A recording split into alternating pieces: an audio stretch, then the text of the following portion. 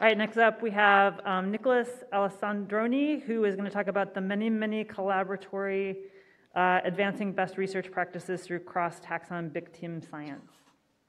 Take it away. Thank you.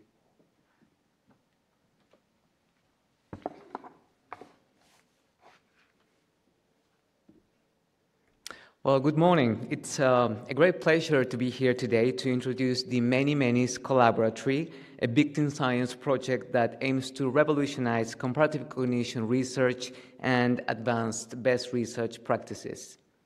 So it is no news to anybody here that conducting studies in siloed laboratories with limited communication and collaboration with other units, with small sample sizes and underpowered designs, has had a devastating effect on the reproducibility, replicability, and robustness of research findings.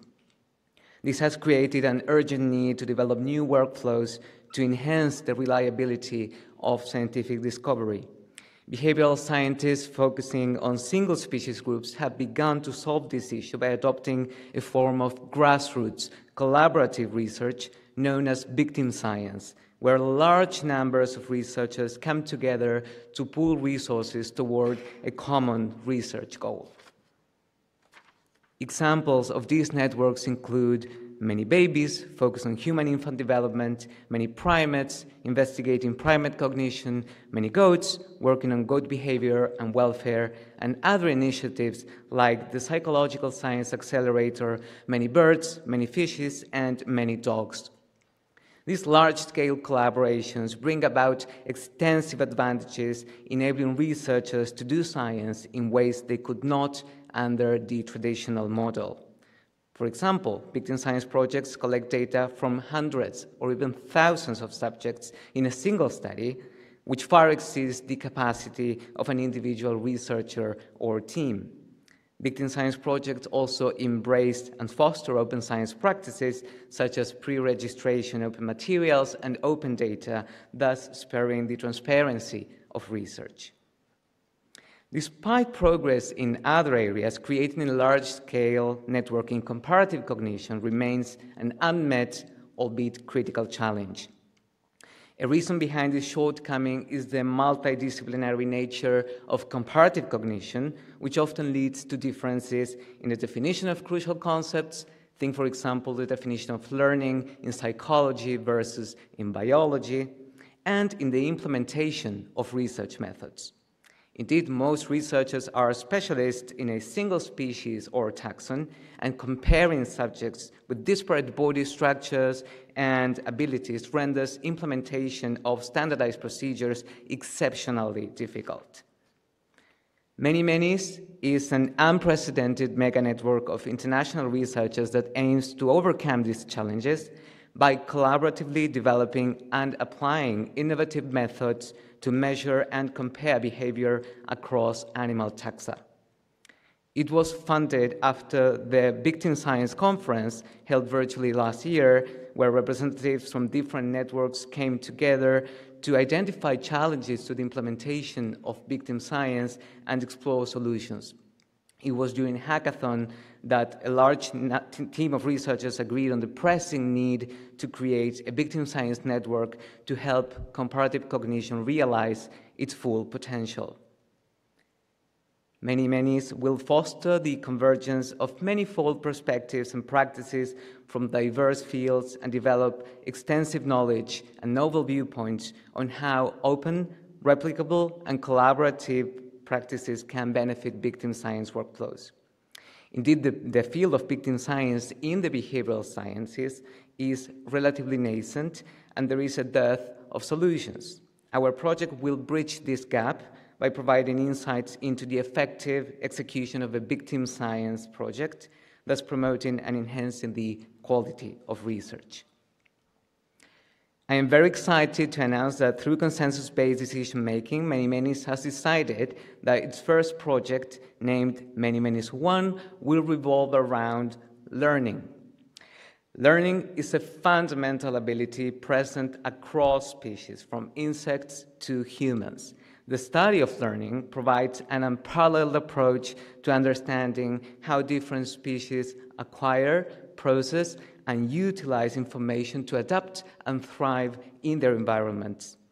Researchers in various fields have developed methods and theories to understand learning with the species they study, but the typically isolated manner of this work has limited valid comparisons across species. To begin to unravel the mysteries of learning and its evolutionary origins, ManyManys 1 will create and implement a task to compare reversal learning abilities across animal taxa. Reversal learning tasks are the gold standard procedure to investigate learning and behavioral flexibility across species. A reversal learning task involves subjects being first reinforced for selecting one of two stimuli, which leads to the formation of a dominant response. Then the reinforcement contingencies are reversed, and subjects must shift their response and use the previously unrewarded stimulus as a cue. How long does it take individuals from different species groups to become aware of this shift and adapt their responses? Can they learn how to solve reversal learning tasks with training over time? What other factors affect reversal learning abilities across taxa?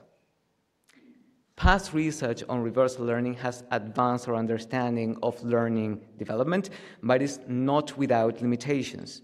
For one thing, there's been substantial variation in the methods used. For example, differences in the cues used and the method and the amount of training.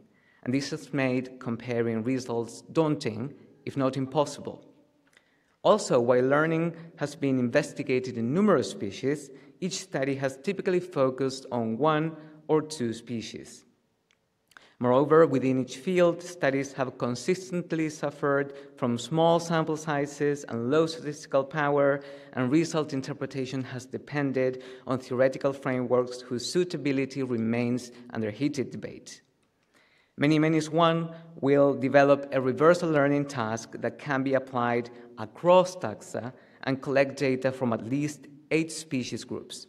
Confirmed populations of study include birds, dogs, fish, bovids, human and non-human primates, insects, reptiles, and rodents.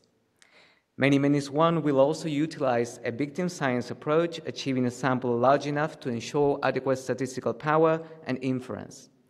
As a result, ManyManys 1 will help determine the soundness of competing theories through a robust experimental design and a large and diverse dataset. Importantly, ManyManys 1 will pre-register its main empirical study, and all research outputs will be published as preprint, open access peer-reviewed journal articles, open datasets, and open materials. Our project, which is now in the initial stages, draws on the expertise of project leads and researchers already engaged in victim science initiatives. Team members have diverse backgrounds in behavioral ecology, comparative psychology, biology, zoology, developmental psychology, computer science, and neurobiology. This will allow us to integrate multiple viewpoints to achieve a comprehensive understanding of reversal learning across taxa. The ManyManys 1 undertaking couldn't possibly be fulfilled by any single research team, given limitations in access to subjects, equipment, personnel, and financial resources. Our victim science approach will maximize feasibility by sharing the high cost of data collection while fostering generalizability and replicability. We believe ManyManys 1 is poised to be a game changer in comparative cognition and victim science, and we are really excited to invite new collaborators to join our project. And the best part is that joining does not require access to a laboratory, participation in data collection, or prior involvement in victim science initiatives.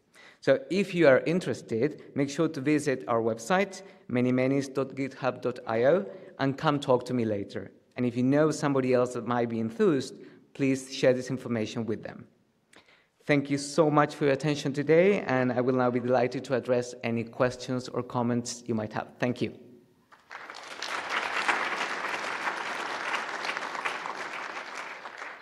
We have about 2.5 minutes for questions.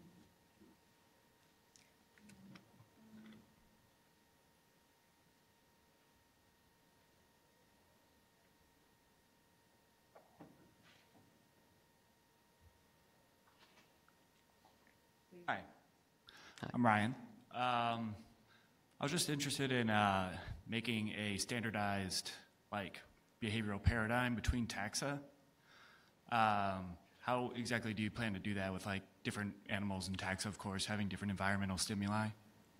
Yeah, exactly. So the methodological team within ManyManys is currently discussing what is the best approach for that, but we've identified common both individual, independent and dependent variables that have been used in these kind of studies.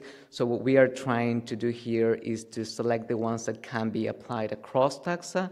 So that is one of the tasks we are currently undertaking. Cool. Thank you. Thanks.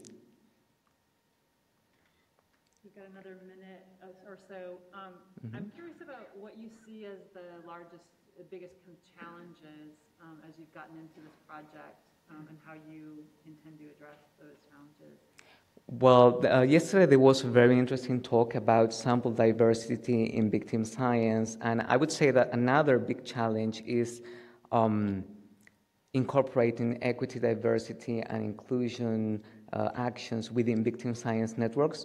So to achieve that, we have developed a code of conduct and a collaborator agreement that aims to achieve these exact actions, right? So I guess it's important to recognize that sample variation, as discussed here yesterday, is important, but this is not a big team science problem. It is a science problem. It's more general, that's what I'm trying to say, and we need to address it, and I think big team science networks are doing a great job at addressing these concerns, which are absolutely valid and important.